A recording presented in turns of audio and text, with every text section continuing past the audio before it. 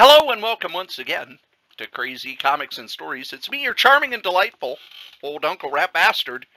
And at the other end of the series of tubes and wires that we call the internet is Joe, Crazy Writer. How you doing today, Joe? I think we're in trouble. Oh, God, what did I do now? Well, it's not you or I per se. I don't know, Joe. I ordered 3 new shirts for the cleaner. Well, that might have something to do with it because, as you know, we're trying to clean up this here podcast. Oh, we are? Because for the longest time, we've had an explicit label, which I've been annoyed with. I mean, yeah, it's great to let off a few Effenheimers now and then. But really, we worked hard not to have it because we kind of wanted to make it enjoyable for all. But I inquired on a few channels discreetly about how we could try to get off the explicit label. And I got here in my hands from the Office of Film and Literature Classification, the code for language and what the words that we need to say, not say, in order to get an unrestricted classification. So this is like the 7 words you can't say on television. Although a lot of the words that you used to not be able to say on television, you can say on television. Yeah, you can say, fart now. But you can say turd now. I heard turd on a TV PG show. Regardless, these are the words that the Office of Film and Literature Classification suggests that we do not use. They don't want any sexually suggestive combination of words that don't appear on the list. So when you say ball bearing or cocktail, you just can't go, hey, cocktail. How about kazoo parade? It should be borne in mind that, there you go, and the context can be rendered even innocuous words offensive. So the following words and the derivatives you and I will not be able to use on the podcast anymore. And I want to remind people, we always remind people, do not, and I repeat, do not Google Lemon Party. Hang on a second. Oh, sweet bejesus. My fault. Okay. Is that on there? Nope. Oh. It's on my my one of my windows I opened by accident. Okay. The following words and the derivatives are not acceptable and will not be used here by Solitaire Rose Production in any form. Arse. Blowjob. Beaver. The C word. I'm not even going to use it. I can't talk about Winona's Big Brown Beaver anymore? Nope. And you cannot talk about BC anymore. Cock. Cum. Dick. So you're going to cancel your interviews with anybody named Richard. So I can't talk about when I was when I was summa cum laude? Nope. Fart. Frig. Fuck. Hooters. Horny hornbag, jerk off, lezo, muff, moist, norks, noonga, nympho, piss, prick, pubes, pussy, root, screw, shit, slut, smooth, tits, titteries, turds, twat, or wank. Those are the following words they don't. For us to get a non-explicit label, we have to not say these words anymore on this here podcast. Is it worth it? Well, here's what I think. I don't fuck it. Well, I tried. We've got comic news, Joe. We do? Yes. Amazing Spider-Man number 800 came out. Oh, I wonder if that's that must be in my box day coming up. Drawn by Stuart Immonen. Immonen? Hang on. Let me look. Yeah, that's on the list too. Anyways. So, you should enjoy that comic. You should give it a hug when it shows up. Because that is his last monthly comic ever. Oh, really? Yes. Now, is he joining you in retirement? Well, he has said he is retired from monthly comics. Some people are saying that, he's retired from comics. No, he said he's retired from monthly comics. He's done 20 years of monthly comics. He wants to explore other things. It doesn't mean he might not come back for a miniseries or a graphic novel or something special, but he says he is done drawing monthly comics. And as I thought about it, 20 years at one job, that's a long time. You're telling me I'm looking to hit 7 years. In 7 years, I'll have 20 years at TSA. And if I'm lucky, I'll be able to retire. And, we think of comics as, oh, wow, they get to be in comics as long as they want. Well, there are two things. One, 20 years of sitting at a board chasing deadlines. That's a long time. And second, 20 years in comics, there are other people who have not been able to put together 20 years in comics. There are other people who, after a while, they're not able to get work. They've been doing books for so long that they just, they're freelance, so they're asking around, is there any jobs out there? And things dry up. So in one way, it might be better to leave while you're still, it's like the Seinfeld thing. Leave while the audience still likes you. But I was thinking about, he's been in comics 20 years. The thing that I first remember him on was Superman. And the thing where I first became a huge fan of his was Next Wave. After Next Wave, it's like, okay, I'm buying anything he does. Yeah. And one of the books that we'll be reviewing later was drawn by him. Well, that I'll be reviewing later was actually drawn by him. So there's that. Also in comic news, the Geppy Museum closed over the weekend, and everything in it was given to the Smithsonian. Which is kudos to Geppy for doing that. That's amazing. I mean, he probably could have made a few $1 billion selling the stuff he has. Now, hopefully the Library of Congress doesn't lose it like they've been wont to do. And I remember, wasn't he trying to put back together the Mile High collection? Maybe. I know one of my great regrets is, A, I'll never get to the museum, but B, when I was on the road, and again, you can go back, this was when I was in D.C., and I think we were podcasting then, because I ended up, one of my freaking, we had all gone to a baseball game at the, what do they call it, the Orioles, Candlestick Park there. Beautiful area, basically an old train warehouse that they reorganized into shops, and I don't know if there were condos there. And anyways, I was talking with people I hadn't seen, and then I turned around and it dawned on me, holy shit, that's Geppy's museum. I've been standing in front of it for an hour. I ran over to it, and nope, it closed at 6 o'clock on game days. And, that was one of the things they talked about. They didn't actually have enough people going through it, and I kept thinking, well, maybe if you didn't close on game day, or maybe you had to, but I wanted to just run through it. I forgot an hour till the game started. We all had, reserved seats so I could catch up with everybody. But nope, they closed at 6 o'clock. That was the closest I got. I was next to Nirvana. It's like when Homer Simpson almost saw Mr. T at the mall. Or like when Sheldon went all that way just to go see Will Wheaton to find out when he finally got to the con that he had to cancel his appearance. He made a mortal enemy that day. But like Will says, it's not a full-time job. Well, and we had people cancel at our convention. I never called them a mortal enemy, even though one of them a couple of them screwed us over pretty hard. Names. We need names. John Romita Jr. Oh, canceled day of. And we had kind of shot our load with him. He was the one big name we put, because he, wanted the first class plane and, all these special extras and everything. And then day of, he canceled because I think his wife got sick or something.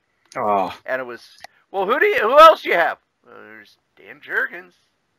Yeah, that was pretty much it. They were like a one-wad pony. They, I do recall meeting him at Greenberg's aborted 2-day con. He had Jim Lee, he had Stan Lee, he had all sorts of people, including guys like Joe Linsner before they were hot. He had all three Jim of the Lee. Lees. Jim Lee. Yeah, but Jim and Stan. Didn't he have Jay Lee as well? Jay Lee was at one of the hotel, what was across from the Thunderbird? Oh, I don't remember anymore now. It was just a generic hotel. Okay. Once a month, Greenberg would have a show that was just in a hotel room, and he had Jay Lee there, and that's when Butch was sort of befriended him because Jay just kind of showed up and like there was nobody from Greenberg to tell him what to do. So we just kind of hung out with him, and this was before he started his run on Namer. So I got a really, really cool Namer sketch, and we just kind of hung with them, and we told, we pimped up our con, but I don't know if they were never able to hook up to get to it. There was a lot of that going on in the early years of the con, where they would like pimp up a guest, or like when they had Peter David there, they were hoping to get a rub off him by at least mentioning he came to the show in his column in Comic Buyer's Guide. But he was so enthralled with his fight with Todd McFarlane that ended up being a squash match. Basically you never fight a writer in a verbal match. And Peter David showed up with stuff. He had. Oh yeah, he took it serious. Done research. He was ready to go, and Todd just kind of showed up to be a clown. Yeah, showed up in boxing tights. We should probably explain. It was a debate. It was going to be a debate between Peter David, a master debate, and Todd McFarlane. And Todd McFarlane kept changing what it was about. Because it was supposed to be, are writers needed in comics? And then Todd McFarlane kept changing it to, is Image doing the right thing? And Peter David said, no, you wanted to talk about if writers are needed in comics. And that didn't pan out. I know they had Jim Valentino there once.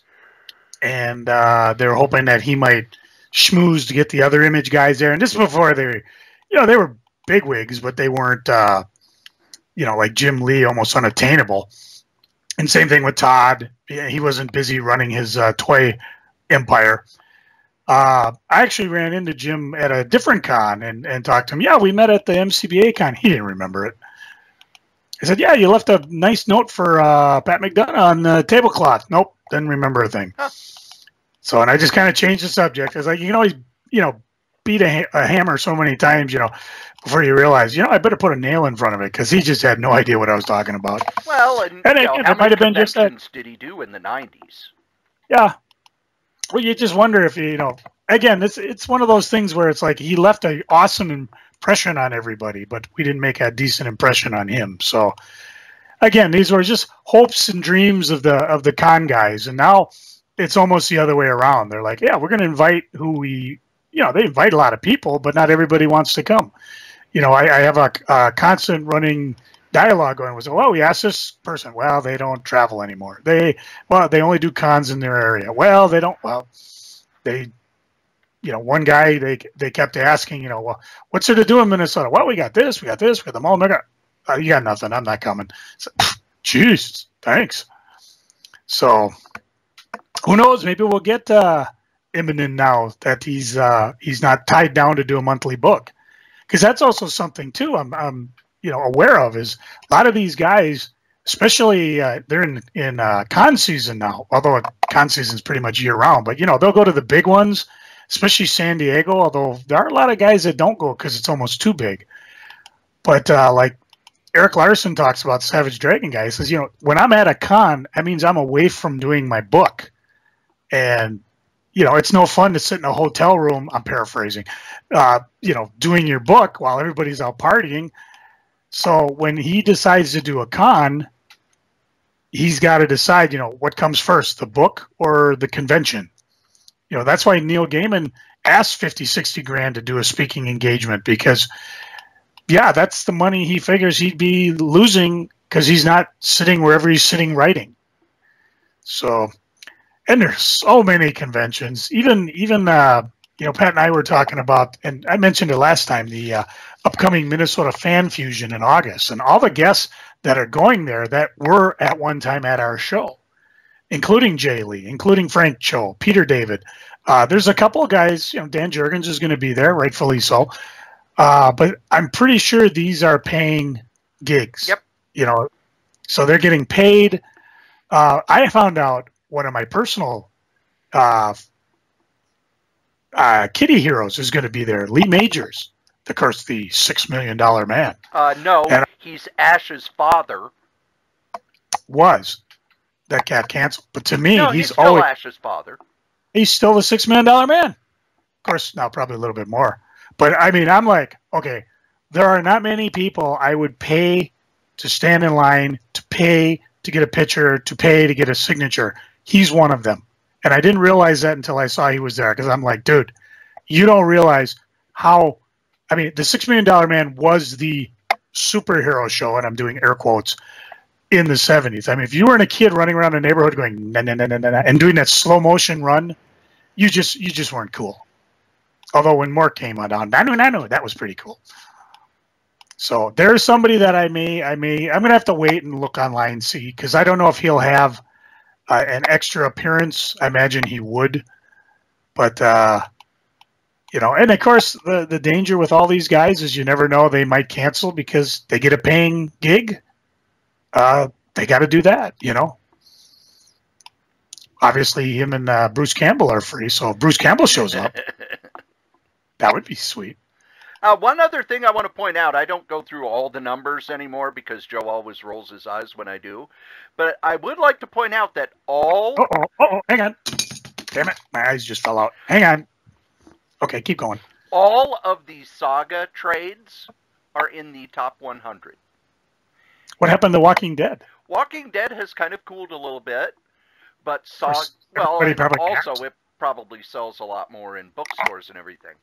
But Saga, I think number 8, trade paperback number 8 and number 1 were both in the top 20.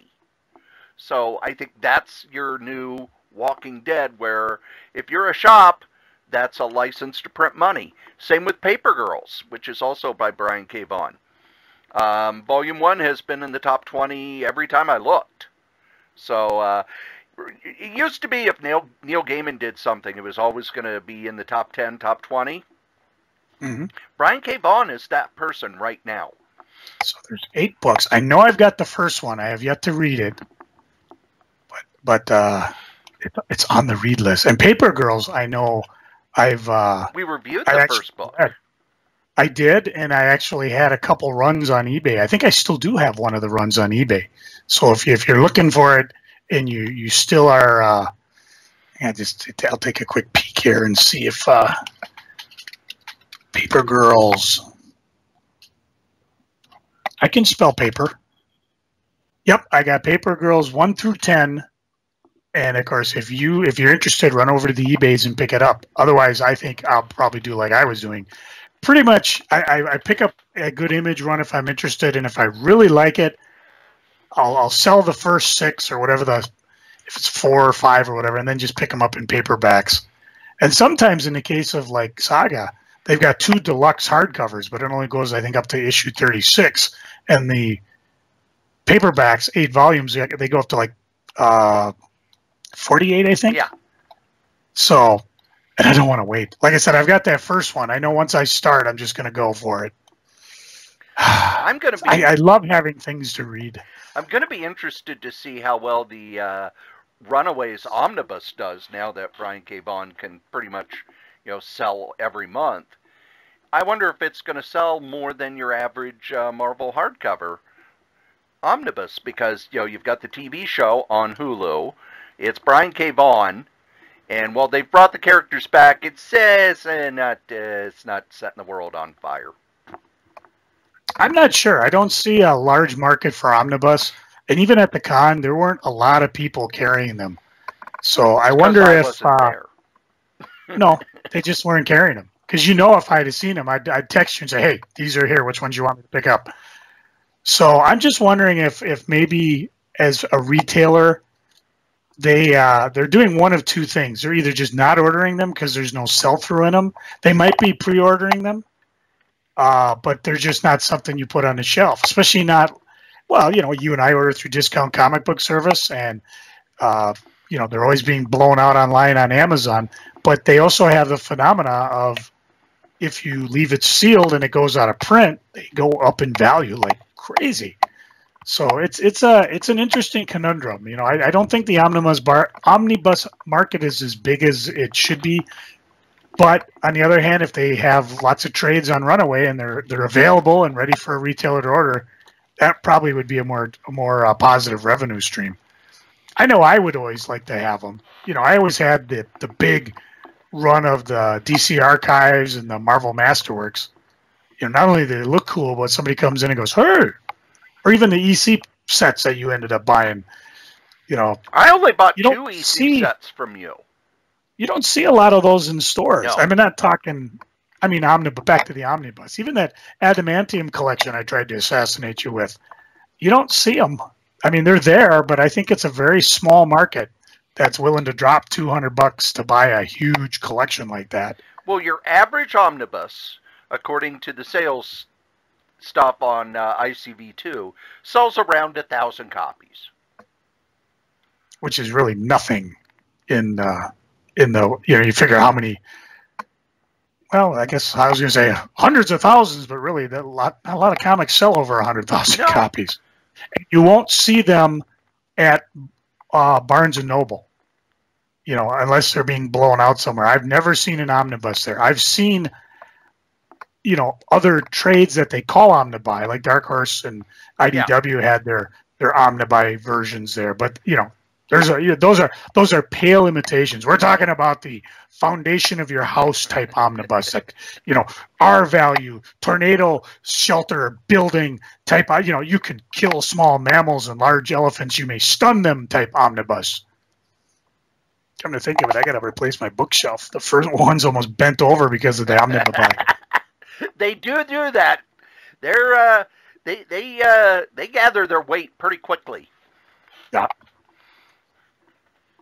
Any news on comics that you've been reading about that you found interesting this week, Joe? Not really. I've been kind of getting back into the work groove, you know, so I don't have the... It's been kind of interesting because other than the week of... I haven't even changed my calendar yet. I think I'm in A. But the week of working the Comic-Con, and then, of course, we went up north, and that was kind of blissful because you're kind of away from everything, including Facebook. And... you know, now I'm back just trying to get into the groove. So Cory had getting groovy.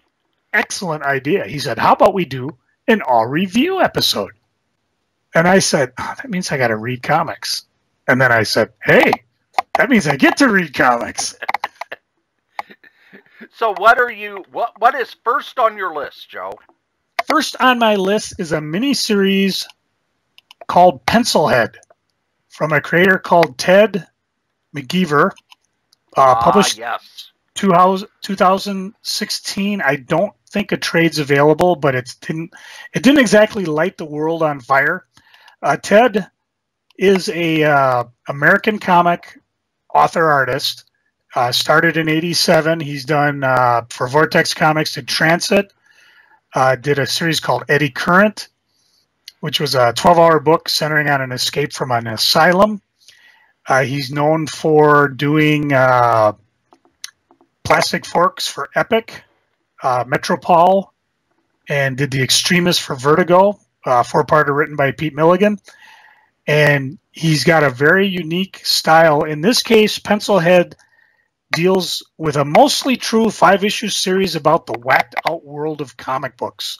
So if you're all interested, you know, we were laughing about that earlier, and he talks a lot about that in here.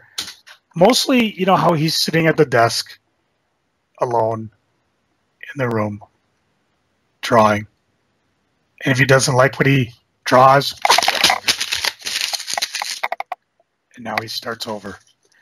And of course, the series goes on. It's kind of thinly veiled, so hopefully you'll recognize the different things, such as like when they run into Crank Filler, and he starts going on and on about just different things about they were driving me to the station when one of the cops asked me, "You're the guy who created Skin Spitty?" And I said, "Hell yes." And they said they were big fans and then asked for an autograph. Shook my hand, let me go. They offered me a ride, but I said, "No, thanks." And just a strange encounter with him after they left the office. It talks about how Ted was kind of screwed around by different editors. It's like they took his art and sound balloons sell, so we put a lot of sound effects in here. We had this guy do it for you. And now he comes in one day, the new editor-in-chief, we got no work for you, bye. If you're at all interested, first of all, if you're a fan of Ted, you got to pick this up. It's black and white. It's his art style. It's fun to read. It's kind of insightful at just how shitty the comic industry is. And of course, when he finally runs into Zach Gerby, Cory, do you know who Zach Gerby is? I think he's a guy who said... he wrote Commando, I think, or drew it. Don't get into comics, kid. They'll break your heart. Yep, but Ted got a chance. He talks about meeting him right after he found a first issue that was missing of Commando, and then he runs into holy moly, it's Zach Gerby, and Zach asks, "Where can I get one of those delicious looking hot dogs you got there?" And he points. He goes, "Thanks, youngster," and he stops. Mr. Gerby, yes, my boy. I was wondering, and see if Cory knows the answer. Cory. When Ted asked Zach, is there anything you don't like to draw? What did he say? I don't know, because I have not read this book yet, but I'm guessing horses. Close. Cows and skateboards. See you around, kiddo. So, a fun issue. You might be able to find it. Like I said, I don't think I thought the graphic novel was solicited, but I don't know for sure. But if you're all a fan of Ted's, you want to try something different, or you just want to find out a mostly true stuff about the whacked out world of comic books, this is your issue. Cory? I read an old series that might as well have been a mini-series because it only lasted 5 issues. That's right, Joe. I read the original Shanna The She-Devil. Oh, well, wait a minute. How old was that? 1973. Ooh. Lasted 5 issues. First issue was written by Carolyn Suling and Steve Gerber. And Joe, you're probably thinking, I know that last name of the woman who wrote it. No, I was just wondering if Diablo was part of this, or was that later on? That was later on. But okay. Necra, she fought Necra in one of her issues. But Carol Suling was Phil Suling's wife. Oh, interesting. And Gerber helped with the first issue, and then she wrote the next few, and then Gerber wrote the last issue. And it was different from a lot of the jungle action type comics of the time in that she was an animal rights activist. And she patrolled Africa fighting poachers and smugglers until the sales weren't doing well, so then she started fighting some superheroes, supervillains. Drawn by George Tuska. Be able to tell it was George Tuska. It was drawn very much like what they call a good girl comic, which the way, Joe, you know how those books got called good girl comics, right? Wow. That's some good girl art. I know the bad girl side of it. I never caught the good girl. Good girl. It was called good girl art because, wow, that guy draws a good girl art. Good girls. And I had never read them before. I like reading those 70s short run series because it was very clear that trying for stuff that just didn't work. And it was also incredibly clear that there was a very heavy editorial hand on the scripting because it read like every other, kind of midline Marvel book of the 70s. In reading it, you would not think that it's the same character that is around now. Because, in the late 70s, they hooked her up with Kazar the Savage. And when Frank Cho got her, hooked her up with like Double D chest. Yeah. But for mid-70s Jungle books, this was probably one of the least offensive, although it was. All the natives have to be saved by the white people. Mm. Which is why when Don McGregor took over Black Panther, it was set in Africa. He didn't want any white people. Why? Because every Jungle book is white people saving the natives. And I don't want to write that. That's racist. So this was very much white girl saving the natives, and there was her best pal was an Australian park ranger who she kept in the friend zone by literally saying things like, "I don't have time for romance. I must save these elephants." But it was one of those things where, I'd never read it. On a review scale, on the buy, borrow, or ignore, unless you're really interested, it's an ignore. If you're really interested, try to find some beat-up copies, because that's what I did. But it's aggressively mediocre. And other than the fact that she had a very interesting take on things, and it was very 70s ecological, not a lot there. Joe?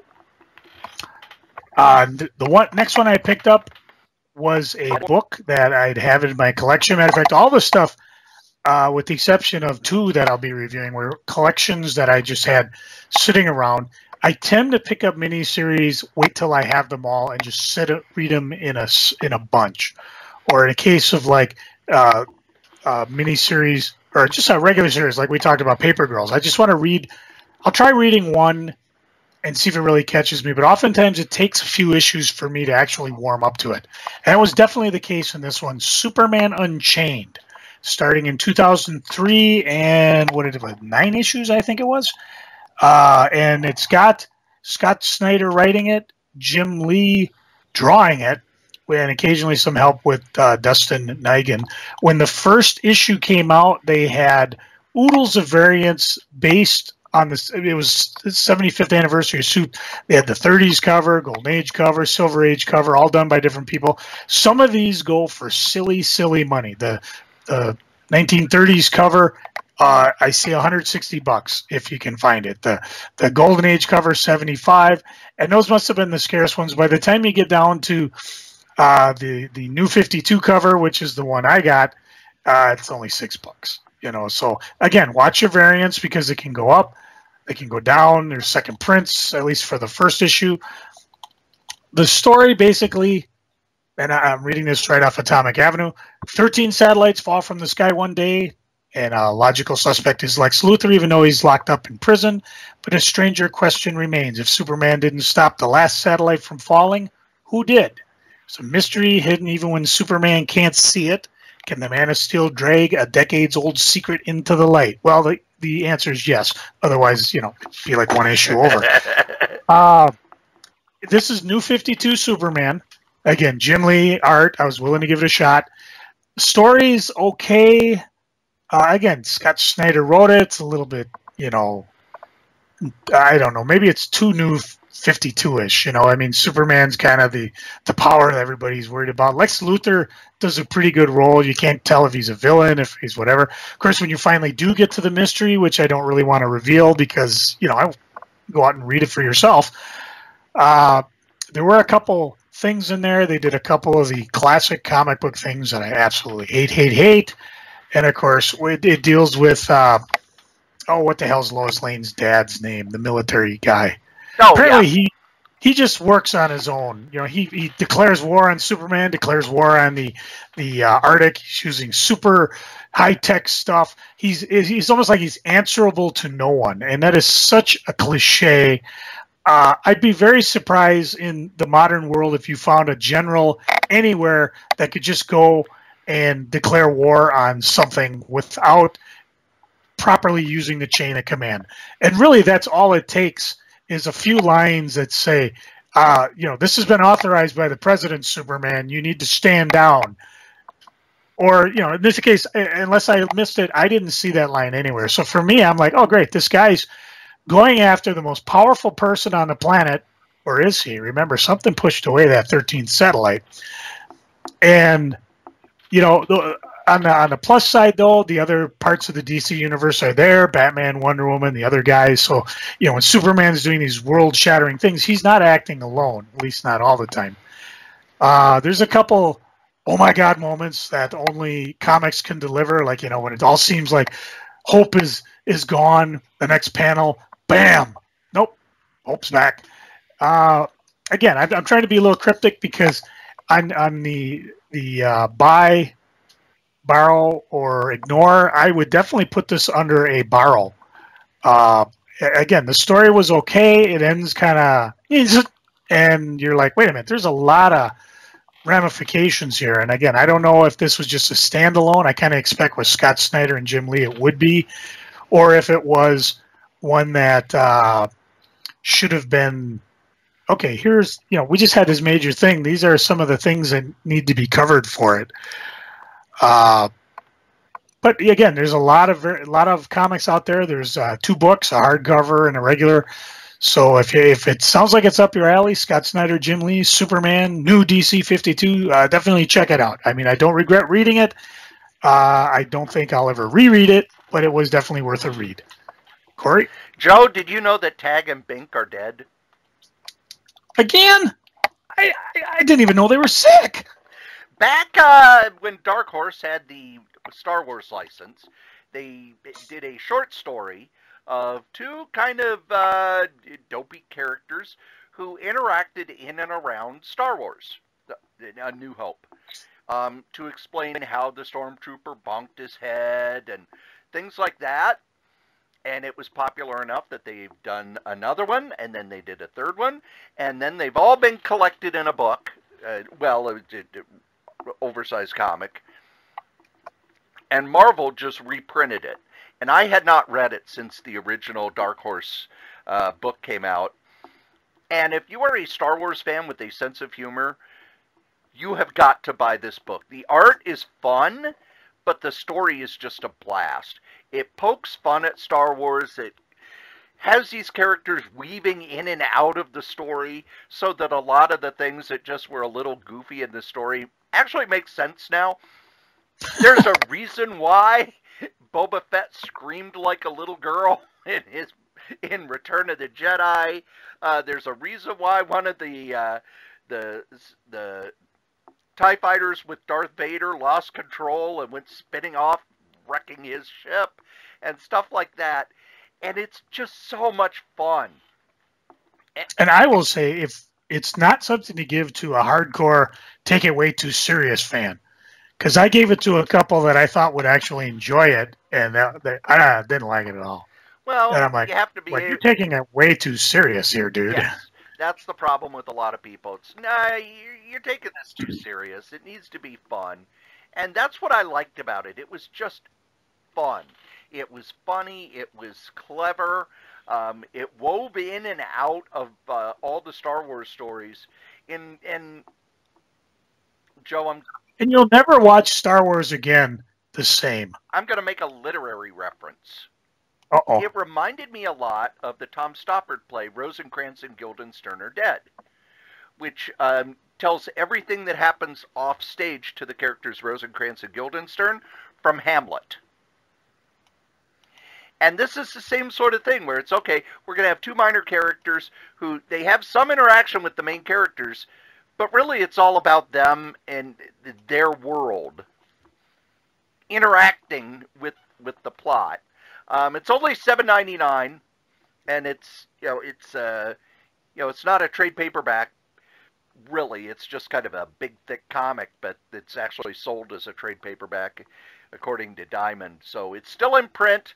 On the buy, borrow, or ignore, if you're a Star Wars fan with a sense of humor, this is a heavy, heavy buy. Joe? The next one, I'm going to have a tough time reviewing because I want you to go read this book. And I don't really want to tell you a lot about it because it was so much fun going into it, not knowing what was going on. Essentially, the only thing I remember is you wake up naked in a field. And you go from there. Or I should say he's underwear clad, but he doesn't remember a thing.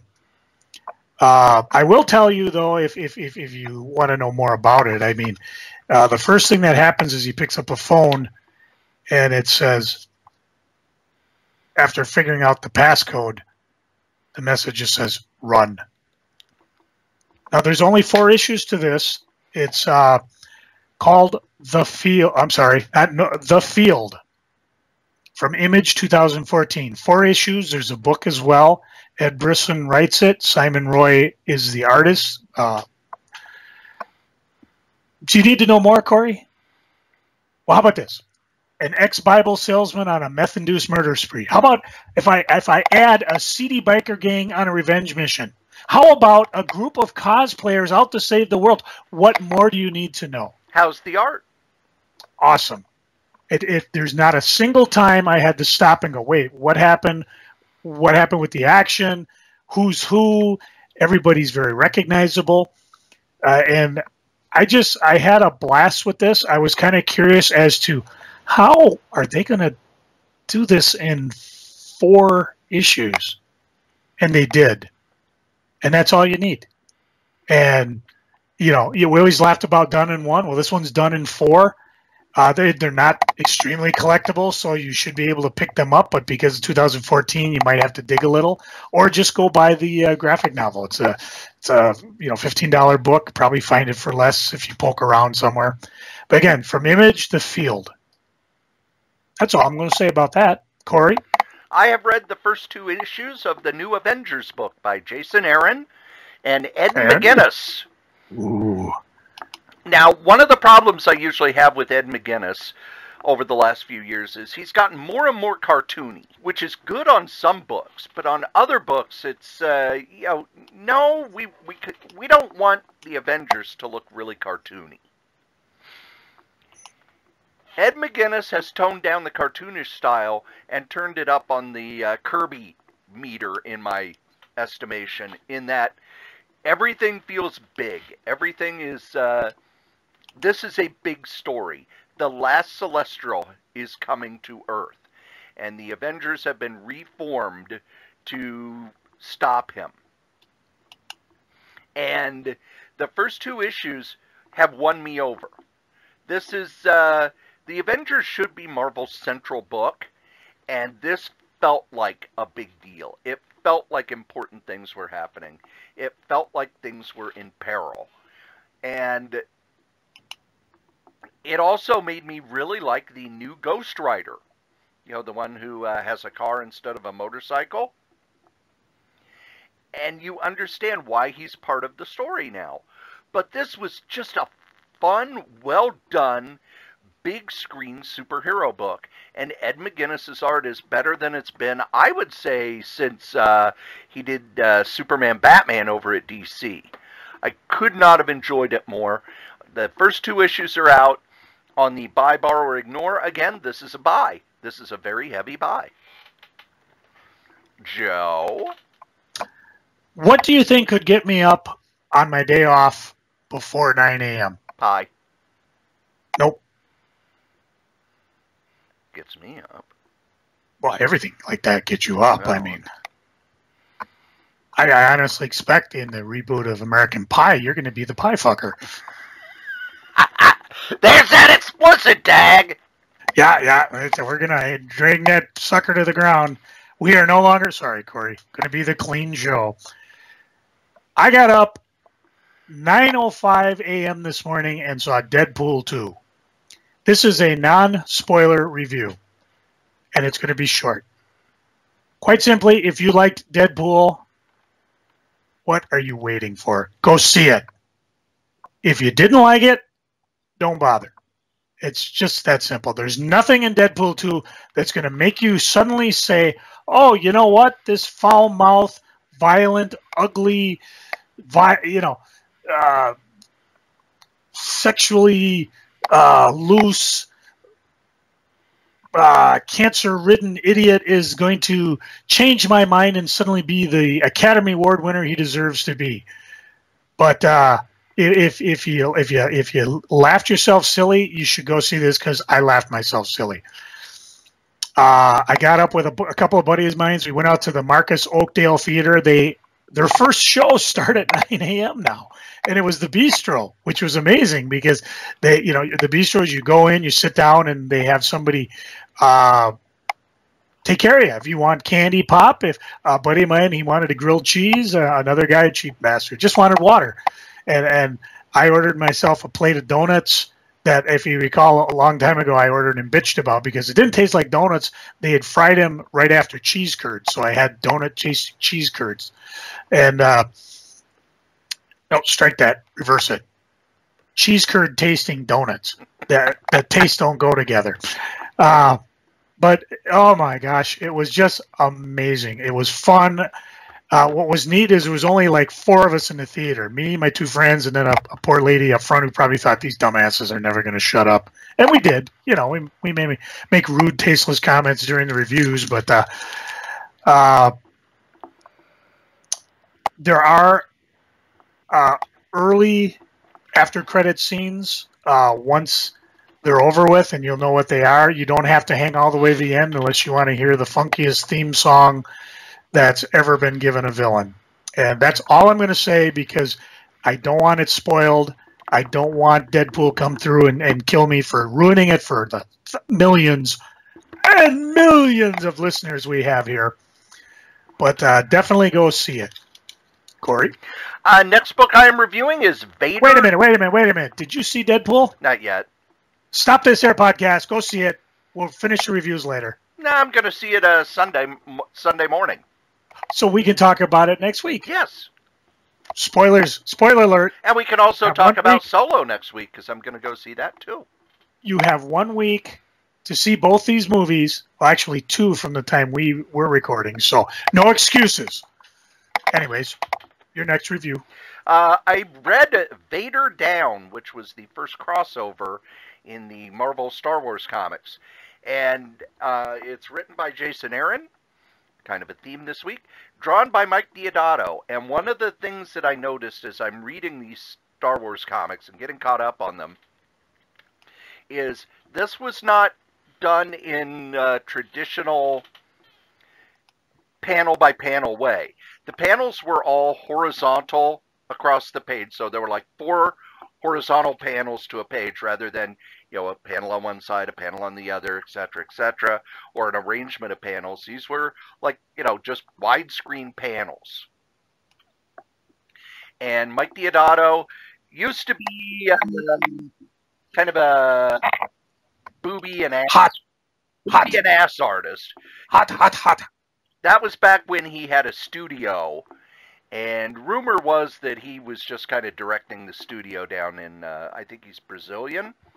Yep. I know he's from South America, but he wasn't really doing much of the art. He would maybe do layouts, and his assistants would do all the actual drawing.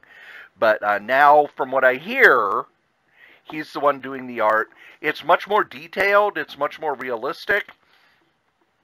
My problem with this story was it started big. Darth Vader has crashed on a planet. It's between Star Wars and Empire. So Vader has crashed on a planet. The rebellion knows where he is. They're going to throw everything they can to try and either capture or kill him. So it's Vader himself versus the rebellion. And when it's that, it's very cool. But about halfway through the story, that just kind of fades away. And it becomes little side stories. And then at the end, Vader just kind of leaves. Well, he does kind of smush the rebellion. I mean, I don't mean to spoil it, but we really didn't get. It really didn't feel like an ending. It felt more like, oh, and Vader left, the end. I thought the story started strong, but faded as it went along, to the point where we're getting Han Solo and Chewbacca versus Dr. Aphra in a valley of some kind that takes an entire issue. And all I could think is, no, this is not what I want to see. I want to see Darth Vader kicking ass, and I want to see the rebellion coming up with plans to get back at him. But we never really got that beyond the first half of the story. So I ended up being disappointed. I have not read the entire Darth Vader series that came out. I do have the omnibus of it, so I'll be doing that. But on this one, it's a borrow, because I felt like they lost the story thread about halfway through. Joe? I have one question for you. Is Jim Starlin through at Marvel? He says he is not going to be working at Marvel after he has completed the current Infinity trilogy. Okay, good, because that will change my review drastically, because I was under the attitude that he was done, because I cracked open my copy of Thanos, the Infinity Siblings, and this is Jim Starlin, Alan Davis. I was going off, I mean, first review, this is Jim Starlin and Alan Davis at their best. This is an amazing story. I found myself flipping back and forth on pages because it's told over various time periods. It's all laid out very clear, but sometimes I get confused. So sometimes I had to go back and see, okay, this takes place in the year 4000. Wait a minute, this takes place back in the year 2000. Wait a minute, this takes a couple places forward. Just when I thought the story was over, I'm like, oh, I'm only halfway through this graphic novel. And then by the time you get to the end of it, you're like, oh, because I thought this was it for Jim Starlin, and I was like, I will never see how this ends. But if he's going to do the final two, which I'll probably be drooling over like I am now, oh gosh, go out and buy this thing. I don't even know where to describe it, because it's. I'll just read off the back cover because that seems to work. Thanos, the Mad Titan, he has everything he ever wanted, but he's not satisfied. It's just not in his vocabulary. When a temporal distortion on Titan draws his attention, he finds the purpose he's been searching for. There's old enemies lurking in the far future. It takes the combined wits of Thanos and his brother Eros to stop him. But, oh yeah, they're going to save the multiverse too. But there's other players in this cosmic chess game. And Thanos may find himself outmatched, which doesn't happen a lot. Had this book been it, I would have been frustrated beyond belief, because I cannot believe where Starlin and Davis leave Thanos. Fortunately, we're going to have the other two books to find out. In the meantime, though, go out and pick yourself up Thanos Infinity Siblings. It should be available now, and if you haven't, go back and pick up the first trilogy, which I think was the Infinity Finale, the Infinity Relativity, and the Infinity Revelation. And, of course, as I'm reading this book at work, I got a lot of people, oh, you're reading Thanos. Is that about Avengers? And you're like, I don't know what's tougher, trying to explain the history of Thanos or trying to explain why they don't call Captain Marvel Shazam, why Miss Marvel is who she was, why the current Miss Marvel is not Miss Marvel but is Captain Marvel, and why they don't call Captain Marvel Shazam. Well, then what do they call him? Captain Marvel Jr.? I said, I don't know. They might call him Shazam Jr., or maybe it's Mary Shazam with the Lieutenant Shazams and Bunny Shazam and Old Uncle Shazam. I really don't know. It's kind of like when I was at the con, and one of our buddies, Pat, he was going to buy the Infinity War Gauntlet because his girlfriend wanted to read it. And I said, no, don't buy the Infinity War. He says, but the movie's Infinity War. I said, yes, but this is part 2 of a saga that has nothing to do with the movies. The closest you're going to get is the Infinity Gauntlet. And I lucked out and found a copy of it. What I should have given him is the Silver Surfer Epic Collection Infinity Gauntlet, which has, I believe, the Infinity Gauntlet miniseries as well as the lead up to the return of Thanos, because there was that 20-year gap between them. And then, of course, trying to explain who Adam Warlock is, trying to explain who the Magnus is, trying to explain who she was, or the Crusade, and blah, blah, blah, blah, blah, blah. Forget it. Just forget what I said. Go out by yourself. Thanos, the Infinity Siblings. Now! Last book I'm going to be reviewing, because we're up to an hour here, is I have the first of the hardcovers of Star Wars. It has the first 12 issues. And it's got the story that takes place right after Star Wars, and then the infamous story of Han Solo's wife that everybody lost their minds about. The first batch of issues was by John Cassaday, who's probably the best person at drawing. He's probably the best person at drawing real people. Doing stories where the characters are based on real people. And Jason Aaron's story is a lot of fun. It feels like Star Wars. but John Cassaday's art just made it come to life. It felt like this was a Star Wars movie that I had not seen before. And then the second batch of stories was by Stuart Immonen, who has a more cartoony style, a more art-based style, less realistic, but he really stayed what do they call it? I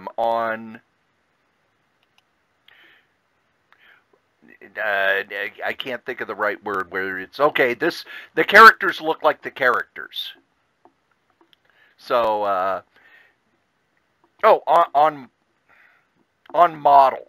They look very on model, which I was not used to from Stuart Immonen, because his characters are more caricature and less realistic. But he really went realistic with the second story as well.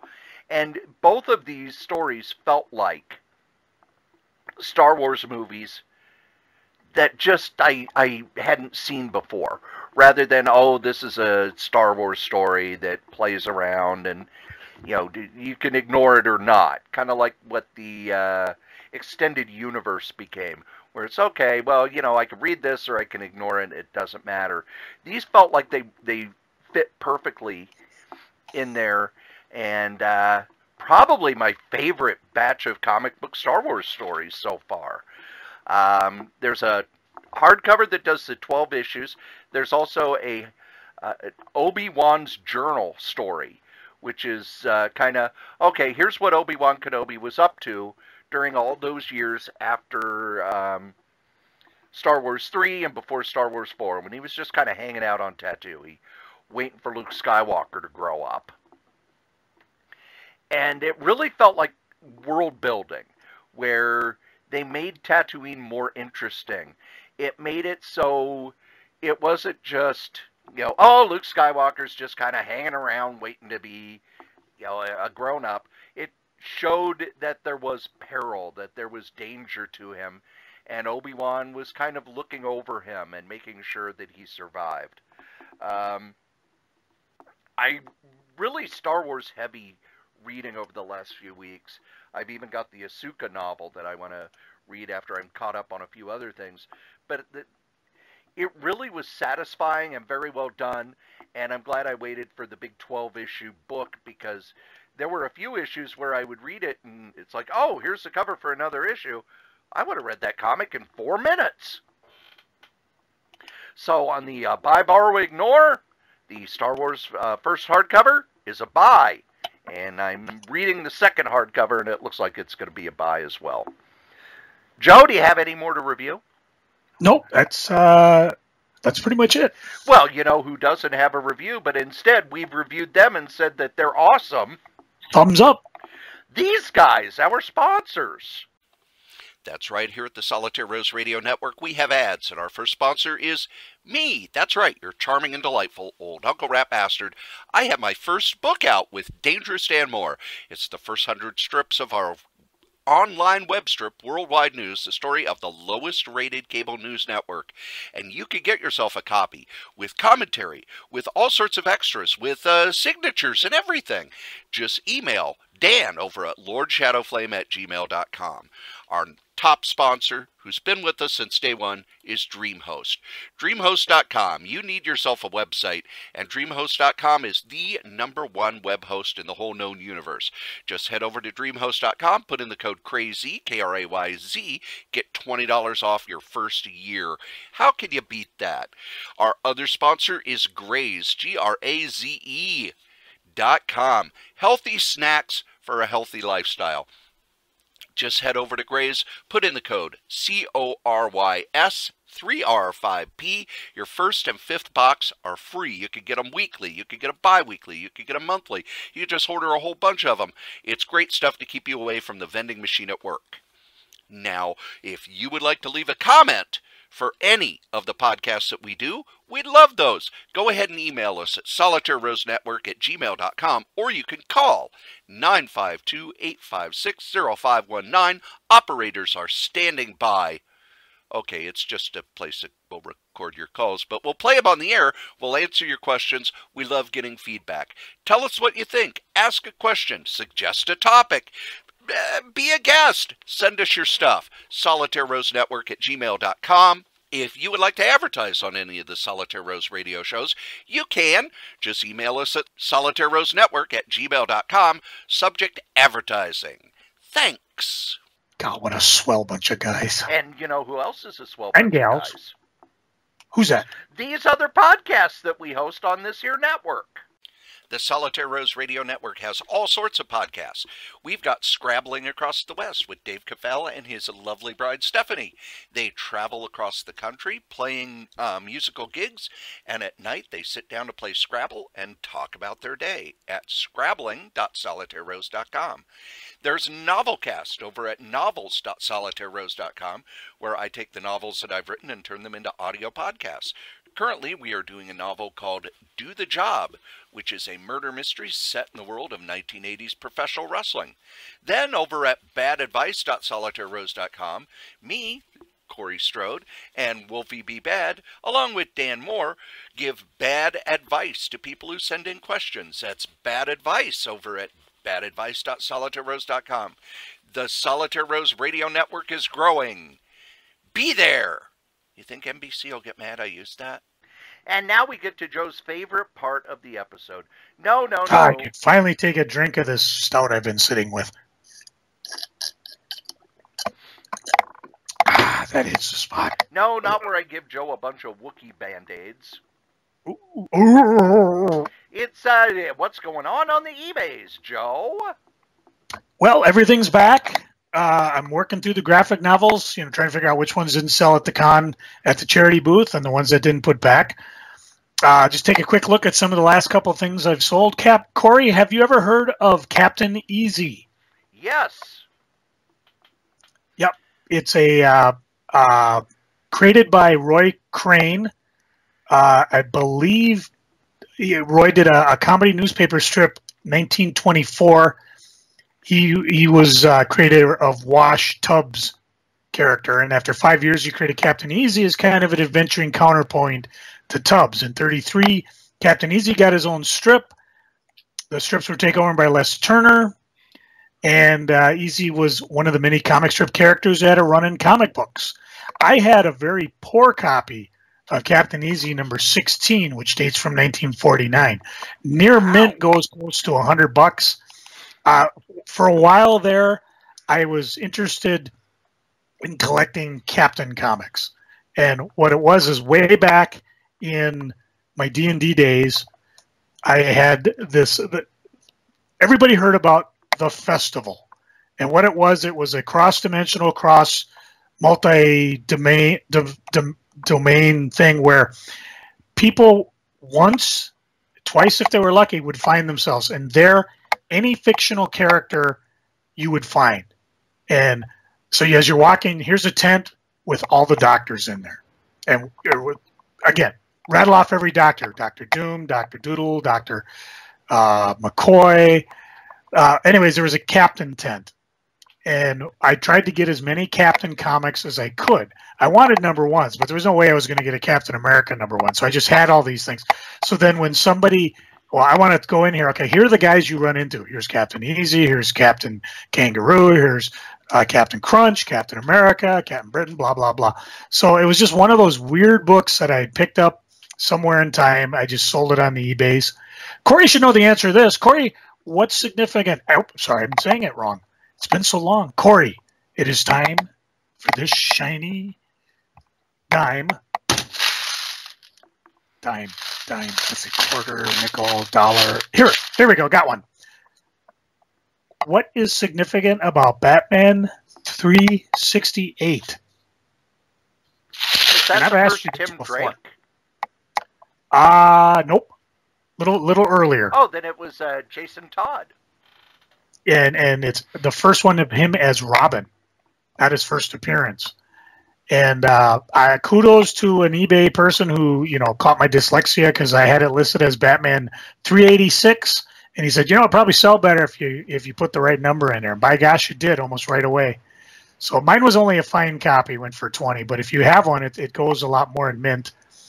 Another piece of my Shazam collection's gone. Shazam number 24 from 1976. And I had something interesting that was given to comic shops back in the year 2000 when CrossGen was coming out. They sent me... Year 2000. They actually sent me the first issues of... how do you say it? Okay, Meridian, Sigil,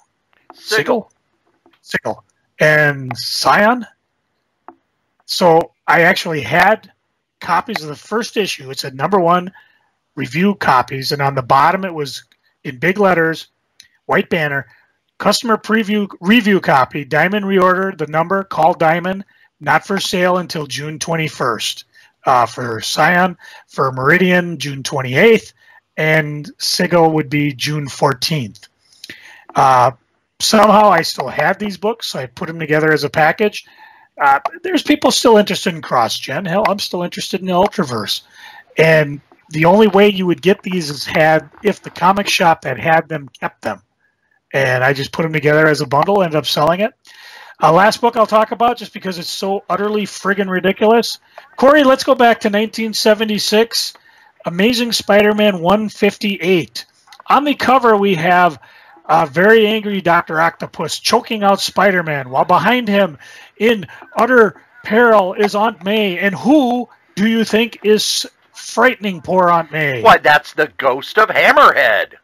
Oh, and he's going to murder Aunt May. This was just a weird run, because for some reason Hammerhead was dead, and he was trying to spook Dr. Octopus into making some thingamajig that would restore his incorporeal form back into corporeal energy, and Dr. Octopus was utterly terrified of him, and I was like, wow, this ain't the Octopus we knew, that switched bodies and became superior. This is, Dr. Octopus and Hammerhead got blowed up real good in an atomic bomb. He got nuked. And that was after he married Aunt May. I don't know, or did that marriage not go through? It did not go through. Oh, so in other words, that happens a lot to the Parkers. One more day, no Dr. Octopus. But the way Dr. Octopus survived was he wrapped himself in his arms, because if you remember his origin... Tentacle porn! His arms were used for manipulating radioactive material. So they were able to protect him from being ground zero at a nuclear bomb. Boom. And in the stories leading up to this, Films did it in a refrigerator, so it could have happened. In the stories leading up to this, Dr. Octopus was a homeless bum. That stinking bum. And then we saw the ghost of Hammerhead. And Joe, this 3-part story was reprinted recently in Marvel Comics Digest #1, featuring Spider-Man. There it is, right there. On a clear day, you can see the Mirage. Let's see, what's the next part of the story called? The Ghost That Haunted Octopus. The next part of the story, the one that you're talking about, Hammerhead is out. And then the conclusion, arm in arm in arm in arm in arm in arm in arm with Dr. Octopus. You gotta love the word balloon. So Spider-Man's being choked out. Got to break free of Dr. Octopus before the ghost of Hammerhead murders my Aunt May. Oh, 70s. But it was still only 25 cents. Yep. And you can still go on my eBay page and see all the fun stuff I've got. By the time this here podcast drops, I'll put up all the fun things I found at the con. KRAYZ. Either go to the Cory's website and link to it, or just follow me on the eBays itself. If you do make a bid for it, either the Paper Girl collection or you can't talk about any things I just talked about because they're already sold. But just send me a quick note either through my email or through eBay's message center or on your PayPal payment or whatever that you listen to this here podcast, and I'll include something. Well, let's just see if I reached out. I would grab a copy of, hey, look at this. Here's the Genesis edition of Dawn from Wizard. That's what I think this was. I I don't know if this was a mail away or what it was. It was during service, so it's got some real funky Joe Linsner art on it. Or over here, I reach this way and grab a set of AMC The Walking Dead soap on a rope Daryl Walker ear necklace. Man, you cannot shower without a Daryl Walker ear necklace. So if you got Loot Crate, you would have got it. Well, I got one, and if I don't shower, which I probably won't, it'd probably just go on eBay. And now we get to my favorite part of the show. No, not where we do a breakdown of the album Spider-Man Rock Reflections of a Superhero. Although we could. It's Freaking and Geeking. Joe, what are you freaking on? Well, I talked about, how I had a rheumatoid flare-up last week. It's kind of flared down, but I think I'm going to have to go give me some chiropractic love because... You figure, let's see, 1 week I was standing on a concrete floor for 2 days, and then I went up north and hiked a bunch of trails, and I come back, I'm back at work, and I just, my neck is stiff. I mean, you're talking, I can't turn it, and I have the damnedest time standing on one of my legs. It's like the sciatic has just lit the leg up all the way down to my ankle, and it's just no stretching or any type of icing. Well, icing helps, but I've been taking ibuprofen, so I haven't gone to the chiropractor. Icing. I know. I haven't been. Chocolate's the best. I haven't been to a chiropractor in a while, so it'll hopefully that helps. And next week it'll be back in the geeking category. My cable box kind of died on me. We got two. One's a DVR. And the other one's just a receiver box. And I went in and turned it on so I could take my news nap. My daughter got herself an Xbox, which we use not only to watch Netflix, but to play DVDs and Blu-ray on. And so she had the living room and was playing Xbox, which, I've never had a video game beyond the Wii. And it's kind of weird watching it because, Goat's, Simulator is kind of weird, but some of those other games, it's almost like watching a movie. The graphics are so crazy. So consequently, if you got any Xbox games, I think it's a 360. What came first, the 360 or the one? The 360 and the one, and if you're watching Blu-rays, it's a one. It's an Xbox One. Okay. So if you got any recommendations, give them to me. I'd be curious to, I don't spend a lot of time on video games, but I could. Doom. I was looking for Duke Nukem first. Now is it Duke Nukem? I'd never played it. I'd like to play it on different formats. I did see where I could download the classic one and play it again if I want, which I may do because the version I got does not play well with Windows 10. Probably an old DOS version. And other than that, I wish I still was on vacation. Don't we all? Cory, what are you freaking on? We talked a little earlier about, you asked if I'd seen Deadpool. Yes. I haven't seen Deadpool. Haven't seen Solo. It's just been too busy. Just been too damn busy. I don't even want to go into it too deep, but man, and how Facebook has the on this day. But the last 2 years, for some reason, May gets insanely busy. May into June gets insanely busy. So I guess I should just get used to it, but I'm not. And this coming weekend, they were twisting my arm to work again for over 40 hours. And it's like, no, I'm burning out. I'm sleeping there every night, pretty much all month. I'm burning out. I need some time home. I need to do my own laundry and my own dishes. That way I can hate myself. And mad editor and gag writer Nick Meglin passed away over the weekend. Nick he worked at Mad forever, but he was the editor from the mid-'80s to 2004. And he was one of those guys who was at Mad forever. A lot of people got their start with him, working with him so that he could punch up their work. If you go out on the internet, you'll read some really touching tributes by Sam Vivano and Mark Evanier and the new editor, Bill Morrison. It sounds like he was a complicated guy in that he was funny and he was that right mix of clever and stupid that worked for Mad. He could fly off the handle in a heartbeat, but he'd give you the shirt off his back. Really Mad in the 60s, 70s, into the 80s when Bill Gaines was in charge. The people there were intensely talented, but also kind of, they couldn't work anywhere else. And he sounds like he was one of those guys who, in Mad's world, he was perfect, but outside of it, he probably would not have been able to keep a job. So a lot of the old guard at Mad are passing away. I'm kind of shocked that Al Jaffe's still alive. He's going to be, he's in his 90s and still doing the fold-ins. So, Joe, what are you geeking on? I got another freaking here that's just happening as we talk. So I posted a video about a 9/11 call in Canada about escaped elephants. And it's like, yeah, there's an elephant outstanding right now. And the cops, there are no outstanding elephants. And, really, elephant escaped. And the 911 operator was crazy. Facebook tagged it as inappropriate. So apparently elephants in Facebook's world are inappropriate. Well, you've seen their noses. The noses ain't what I'm worried about.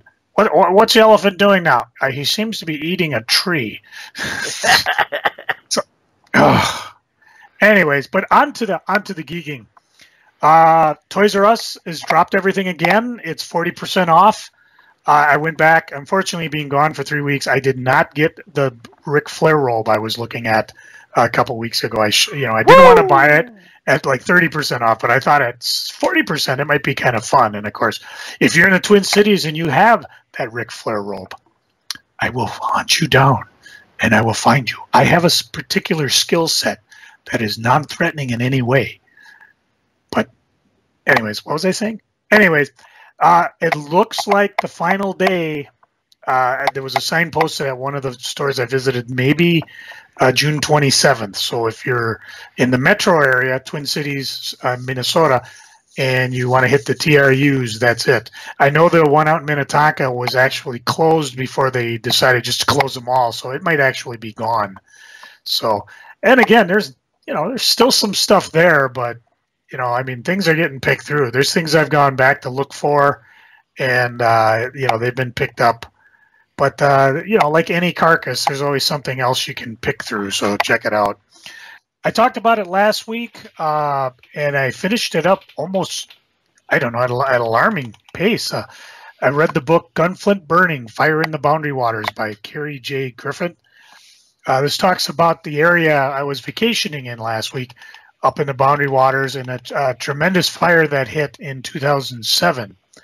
Scars of which you can still see if you find yourself up in northern Minnesota doing the Gunflint Trail. It's just a very comprehensive account. Things move fast. It's amazing just how the firefighters work. Sadly, there was only one casualty. The gentleman they figured started the fire by accident, committed suicide when he realized. Nobody really knows why. He just, was aghast at what had happened. And, when the courts decided to make an example of him, they kind of came down kind of heavy on him, which, even some of the residents up there, they're like, yeah, it happened, but that, there was no burning ban. It could have happened to almost anyone that was up there. And it was something I was worried on because the conditions were the same even as we were up there, but they just recently got oodles of rain, a plethora of water from heaven. So hopefully that eases up the fire damage. But if you ever want to just read just how hard some of these fire jumpers work, this would be the book to pick up. At the con, I picked up a book called Spider-Man, Return of the Burglar, which covers Amazing Spider-Man 193 to 200, which, if you recall, I've said numerous times, I started reading at 178, and so this actually was a large chunk of Spider-Man. It starts after Spider-Man's worried that J. Jonah Jameson removed his mask when they were shackled together, trying to avoid the Fly, and it's kind of weird. Again, you go back and this was Spider-Man on a small level. Fighting the Fly almost seems like going backwards. First appearance of the Black Cat, the issue that blew my mind, I think, where she allegedly dies. Parker pisses off all her friends, finds out Aunt May dies, and of course finds out, that's a ruse. Awesome fight between him and Kingpin. J. Jonah Jameson has a breakdown, and then of course it leads to the return of the burglar, who apparently had returned before the issue I started, 178, but never was picked up again until later. So just kind of a fun rundown memory lane. Marv Wolfman was writing it. Keith Pollard was drawing it. Al Milgram. It had to be Sal Buscema, right? I don't think... yeah. Sal Buscema did some inks and some work on fill-in issue, I believe. So it was kind of fun, and plus I don't have those issues anymore. I probably have them in essential format downstairs. Like I said, I'm still trying to put that run together. Box Day is coming up in 2 days. So what do you think, Cory? Next week you'll do your opening Box Day video, and we'll talk a little about Box Day. Okay, that sounds good. We could also talk about what's in previews. Yeah. And I probably will go for that more than anything else. And it's going to be a rainy day on Wednesday, so I may just be in reading comic books all day. I got to work. Yeah, but when you get home, you'll have a box. Actually, I will have my box tomorrow on Tuesday. So if anybody wants to meet me at the Super American Chaska, we'll go intercept Cory's box and open it before him. You can't take anything. Can't touch anything, but we'll open it. Will they clean my house? Only if they hate you. No. I have to hate them. You make up your own rules. I'll make up mine. I clean my own house. I am a self-loathing person. Well, that's true.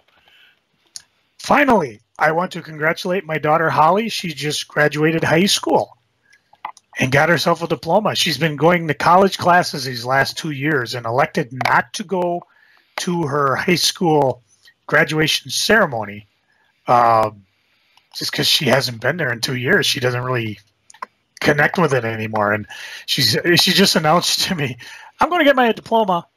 And I'm like, what do you mean? Yeah, I'm thinking college. And she's like, no, I'm a high school diploma because it's all done.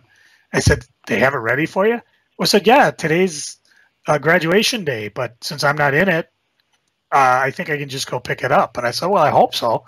All I remember on my graduation is I got instead of the actual diploma, I got a note saying, well, once we've cleared your financial records, i.e. you paid for everything, and you've passed all your classes, because they let the seniors go like 2-3 weeks before school was out. So we took our finals, and then, of course, the teachers had to finish the grades. So basically, you take your final Friday, graduate Saturday, and then you're off school for 3 weeks. So that's what I got. And I think I have my diploma, but for the most part, I just left my note in my little folder that they gave you, So kudos to Holly. I think she knows where she's going this fall. And I hope, like Dana ahead of her, she has a fun journey and keeps reading comics. Cory, what you geeking on? What's got you happier than a clam and escaping a clam bake? Well, the first thing I am geeking on, one of the things about sleeping at the group home is because my alarm goes off and I don't have the luxury of hitting the snooze alarm, which we've talked about in the past, I remember my dreams a little better. And I had a dream last week that is going to be an awesome short story. In this dream, I was in a shopping mall that you couldn't get out of, where they were testing new products on us. And when I asked, why am I trapped here? Why aren't I allowed to leave? Why aren't I, able to talk to anybody? And they say, well, that new cell phone you have? Yeah, you should have read the terms and conditions. Joe's not listening at all. I'm listening. It just like hit me like a brick. And this is in a dream where it does. Yeah, you should have read the terms and conditions. Oh man. Oh man. Over the weekend, Pro Wrestling Tees had a sale. It was buy 5 items, get 25% off. Well, Pro Wrestling Tees has all of the New Japan shirts, Ring of Honor shirts, a lot of wrestlers who aren't in wrestling anymore, like CM Punk, Bobby Heenan. Yeah, I loaded up. I have 3 new cleaner shirts, a New Japan shirt, and a CM Punk hoodie. You thought Simon Cowell had an impressive T-shirt collection. Yeah, well, I don't wear them as tight as him because, I'm not that desperate for attention. I just, anytime there's a new cleaner shirt, I want it. I have 8 of them now! Comic-wise, Comixology and Amazon have announced that they are getting into publishing. They've picked up a few books, they're starting a few books, and the fact that it's Amazon behind this, you can either purchase them on Comixology, you can get them if you get that Comixology Unlimited, which I haven't gotten yet, to binge read them, or they will do print on demand. So these companies would not get into making comics, and they wouldn't have signed the creators they're signing if they weren't serious about jumping into that field. And any new publisher that's got big money behind them is good in my mind, because that means that there's going to be more comics out there. If Amazon's going to be putting some money behind it, they're not going to just let it sit there. They're going to do some marketing. So I'm excited about that. And the last thing I am geeking on is a graphic novel that will be coming out next year. Joe, did you know that Salvador Dali once wrote a screenplay for the Marx Brothers? I do now. He did, and they're turning it into a graphic novel. Oh, sweet. And all I could think is, it's such a damn shame that Dave Sim can't draw anymore. Because I still think High Society, the Cerebus book, is the best Marx Brothers movie that the Marx Brothers weren't in. The way he drew Groucho and Chico and Harpo was spot on wonderful. And he captured their personalities, he captured their sense of humor, like no other people have ever before. And the fact that he's not able to draw means he's not going to be drawing this. But a new Marx Brothers graphic novel based on a screenplay written by Salvador Dali. That tops weirdness for 1 week and makes me happy. So there you go, kids. That's what I'm geeking on. Believe it or not, you've listened to... Whoa. I don't know if you dropped it during our... the thing you dropped that I have to listen to after next week because you don't tell me what's in it. But you didn't mention that you started up Worldwide News as of the 3rd of June. Oh, that's right. A web strip you do with Dangerous Daniel Moore. Do I have to keep on top of you for this? I mean, it's a new story, and it's freaking funny. Yeah, you have to keep on top of me because it showed up, and Dan didn't even tell me he was doing it. Oh, where is that guy? I got a hotline to Wolfie. Dan's going to find something in his sock tomorrow he's not going to be pleased with. So head on over to worldwidenews.solitairerose.com. A new story started, and you might read it and think, oh, this is based on current events. Nope, it was written almost a year ago. That's it. It's sandwich and soup. Oh, that's it, Cory. It won't be tolerated here. Well, believe it or not, kids, you have listened to us blather on about funny books for an hour and a half. Thank you. And as we say every week, the comic we like the least, we still like better than the comic that you like the most. Joe? It's people like you that give people like you a bad name. Jessica Jones on Jessica Jones. Hit my music.